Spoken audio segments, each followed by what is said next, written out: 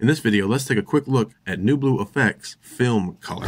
So here we have Film Color open, and let me just show you some of the presets here. You see all of these presets that come with it. It's loaded with presets, and you can do things like apply to title matte, change the color of the tint here, saturation, brightness, contrast, film gamma, and diffusion. So those are the basic controls. But let me show you how I recently used NewBlueFX Film Color. So this video here is just about monster cables and getting an RMA from them. And in order to keep the video as brief as possible, I had to cut in scenes, clips that sort of flashed forward. Okay, so clips that don't move along sequentially in the timeline. They're out of sync. You see here, I have the cables in the box.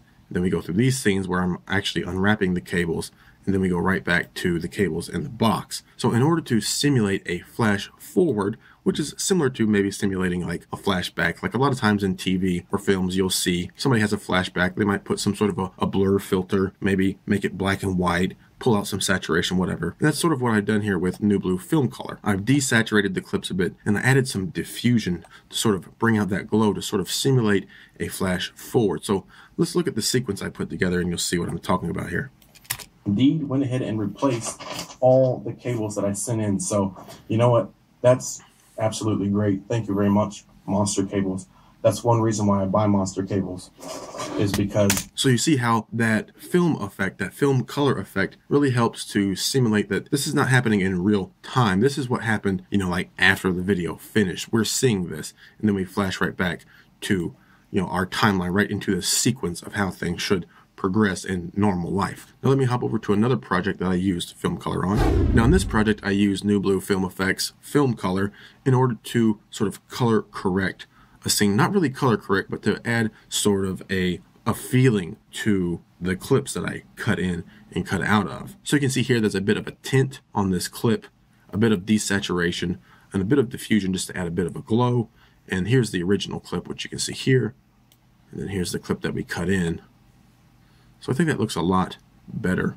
You can see I also use it on other clips, again, to really pull up like that glow and to give it sort of like an arty feel to the scenes instead of just being, you know, something you would normally film and normally see. So there's tons of different uses for NewBlueFX Film Color. Now before I leave here, I'll pop into NewBlueFX and let me just go through some presets so you can see them. So here's black and white. All right, and again, we can adjust things manually to fit our scene a little bit better. Let's go to bleached. There's bright colors. There's cafe. Let's go to cool. Let's go to diffusion. And again, we can adjust this. Maybe we don't want so much diffusion on that. And maybe we'd like to change this tint color to say like a green. We can do that. We'll cut in some of that tint there. So there are tons of different ways that you can use this NewBlueFX Film Color. Let's go to Moonlight, Film Noir, just all kind of great presets already set up here in Film Color for you to call up real quick, and then, you know, you can quickly adjust them to fit your scene just right. The preset I use a lot of is Sci-Fi Future. I absolutely love this effect from NewBlueFX. It's called Film Color. Go to NewBlueFX.com, check it out. I believe you can even get a trial of it if you just want to try it out. So go check them out at NewBlueFX.com.